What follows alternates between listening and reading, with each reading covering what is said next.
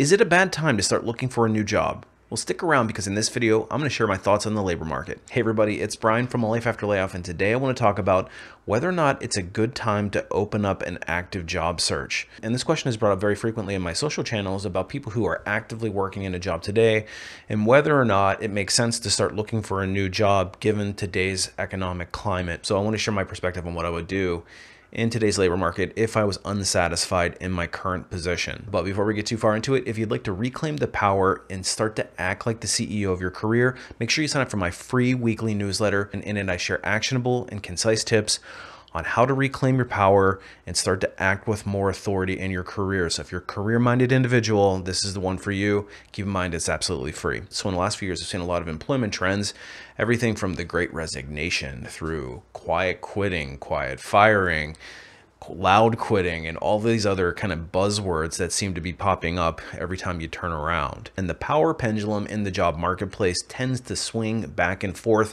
Kind of seems like it swings more towards the employer than it does the employee. Last year at this time, it seemed to be the heyday of job seeking, where every company seemed to be throwing a bunch of money at candidates. Everybody was landing these huge raises, and people who are burned out and unsatisfied with their current jobs could afford to kick their feet up and take it a little easy because companies needed them more than they needed the company, because there was frankly 7 or 8 different job opportunities for every single person, or so it seemed. Now, this certainly was the case in the tech industry, and if you're a recruiter, it was the gravy train. I mean, me personally, I was being constantly bombarded with opportunities and some pretty well-paying jobs. And honestly, when I was actively looking for jobs, some of the opportunities that came my way would have been very advantageous, or would have been definitely perked my ear up. So from that perspective, I knew that something was up. It's kind of like the canary in the coal mine, where you have to pay attention to the recruiter market, because let's face it, recruiters are the last people to be hired. Companies don't want to hire people, so they usually are the last people that they'll open up recs for, and only when things are really bumping will they finally pull the trigger on that headcount. But they're also usually the first to be fired in an economic downturn. So it's kind of like, again, the canary in the coal mine. Pay attention to what the recruiter market is doing if you want to know whether or not it's a good time to be actively looking for a job. In today's market, as I record this video, recruiters have been hit particularly hard. And I would say recruiters and the tech industry in general, those are the 2 major industries, although it has spilled over into some other industries as well. And the good news is that there are some people I'm connected with on LinkedIn, probably 1,000 recruiters at this point, maybe even more. But a lot of them got laid. It seemed like every single one of them got laid off all around the same time, or within a 6-month period of time. I think I would say better than 50% for sure were being laid off and switching jobs. And I still, as I log into my LinkedIn feed, I'm still seeing a lot of people announcing that they've been laid off. Good news is that seems to have slowed down significantly over the last 3 or 4 months. But certainly at the beginning part of this year, it was like a bloodbath. Every time I would log into LinkedIn, I would see 10, 15, 20 new people announcing, recruiters announcing that they had been laid off. So the good news is, though, I am seeing a lot of those folks getting back to work. However, it does seem like the jobs that they're now moving into are an entire notch down. Companies are being much more particular about how they're adding headcount and what they're paying. The pay rates are certainly lower than they were a year ago at this time. But one thing that I'm also seeing is an increase in kind of what I would call like low quality or non-committal employment, these part-time jobs or less than full-time or contract positions seem to be very popular, at least in the recruiting space. And then when you flip over and look at the tech side of things, and I'm also connected to a ton of people on LinkedIn who are software developers. I spent a lot of time recruiting them. I'm not necessarily seeing a ton of people announcing that they've gotten new jobs. So what that indicates to me is that there are some people who are finding employment, but I don't think that the employment options are as strong as they may have been. And maybe that person who sat on the sidelines during the heyday of the job seeking market may be kicking themselves in the butt at this point, saying, well, man, I missed my opportunity to get these huge pay increases. I should have left when I had the chance and I could be in a better situation. Unfortunately, what a lot of those people who did make those jumps to those much bigger salaries have found out is that their name was circled on the layoff list. So now suddenly you went from having a stable career to having multiple jobs. I know some people, somebody wrote to me recently on LinkedIn and said that she had experienced, I think it was 2 or 3 layoffs in the period of a year. Previous to that, had a very solid work history. So it's like suddenly you have a job, kind of a job hoppy resume. And it'd be ironic because you'll have some employer that will call you out on that and say, well, why did you leave this job? And why did you leave that job?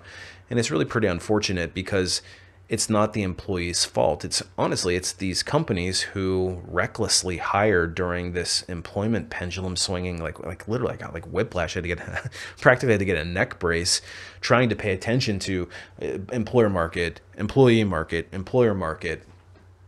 But you're going to have some employers that will start calling that out. And I'm seeing that be a lot more the case where people are reaching out to me saying, hey, I've got some challenges on my resume. Can you help me clean them up?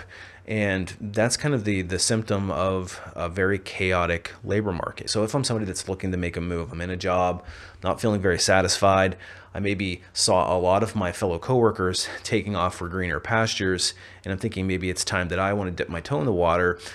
I would say in general, it doesn't feel like we're in a strong labor market. And certainly if you're in a toxic situation, you should always be looking. And if we want to treat ourselves like the CEO of our career or that free agent, we always want to be keeping our options open for better opportunities, because it is a very viable strategy to move from one employer to the next in order to get these bigger increases in salary. However, you have to be really careful with that because too many, too quickly can actually damage your resume. You got to keep in mind, every single job that you take is either going to strengthen or weaken your resume. And you have to ask yourself long and hard, is the next position that I'm considering going to make my resume better or not? But I do think you're going to be a little disappointed if you think you're going to enter into the job market and see these huge increases in pay, these huge signing bonuses that were really common, even less than a year ago. So absolutely you should put your toe in the water and just see what's out there. It certainly doesn't hurt to do that. However, if you're somebody that's gainfully employed today, I would just make sure that you're very careful with how you approach your job search strategy. I would not be recklessly going out declaring to everybody that I'm looking for a job, telling my employer to piss off while I kick over the planner, and quitting my job without having another one lined up. Keep in mind, it's always easiest to find a job when you already have a job. The pressure is a lot lower, and you can make decisions with a degree of strength instead of panic applying and just trying to stop the bleeding. I would also recommend that you fully vet out the opportunities that you're considering, because again, companies are getting a little less committal to employees. Not that they were really committal before, but at least they were giving out full-time opportunities and they were giving decent signing bonuses and trying on the surface to show how much they wanted people. But now we're seeing a little less commitment. I don't think I'm leaving a steady job to go and take a unpermanent or short-term contract just to get out of an organization unless it was truly toxic and I needed to make a move. So kind of boiling this all down, is it a good time to be looking for a job in today's market? I don't know. I don't think it's the best time ever to be looking for a job. However, people are still getting jobs. And if you can put a nice tidy bow on your employment presentation, then it might be worth testing the open waters. We should always be keeping our options open anyway. And at the very least, you should be working on your networks. That's probably the place that I would spend most of my time. But if you're somebody that's really struggling and you need to get out of your current employer, yet you're not sure what your options are, or you're not feeling very confident in your employment presentation, your marketing skills, so to speak, then that's something that I specialize in. So I have a website, it's called lifeafterlayoff.com, and I encourage you to check that out. But I also share my deepest and most intimate knowledge in the form of some training courses. And the first one is Resume Rocketfuel, and it teaches you how to write your own resume quickly and easily so that you can get recruiters to start noticing you to get into that first round interview. Because let's face it, for a lot of us, your resume is your first and often only impression that you're going to make on a hiring team. So you really need to make sure that your resume is airtight and solid. But once you get into the interview process, and especially for a high quality employer, you want to make sure that you're putting your best foot forward. And that's where the Ultimate Job Seeker Bootcamp comes in. I take you from job search and walk you each round through the interview process, giving you tips and techniques and strategies on how to ace each round, ultimately to get you to the offer. And then I give you some tips, techniques to make sure that you're not leaving a single dime on the table. So if you're somebody that struggles with your interviewing skills, that's a great course for you. Then of course the networking component, and that's probably, like I said earlier, where I would spend most of my time if I was a passive job seeker who was starting to open things up a little bit. I would be absolutely working on building networks of relevant people. And I do that through LinkedIn. If you're not sure how to set yourself up for the maximum amount of exposure on LinkedIn, to get those recruiters to come and find you and to leverage your network to start to access things like the hidden job market, then unlocking LinkedIn is the course for you. As I break it down all from a recruiter's perspective on how we leverage the tool to get people into the interview process quicker. You can actually bypass the line altogether. And in some cases, you can actually bypass the recruiter, and that's probably the preferable method anyway. So if you're struggling in your job search, I would encourage you to check all those out. Anyway, that's my take on the job market today. Tomorrow it may change, but I appreciate you watching, and we'll see you on the next one.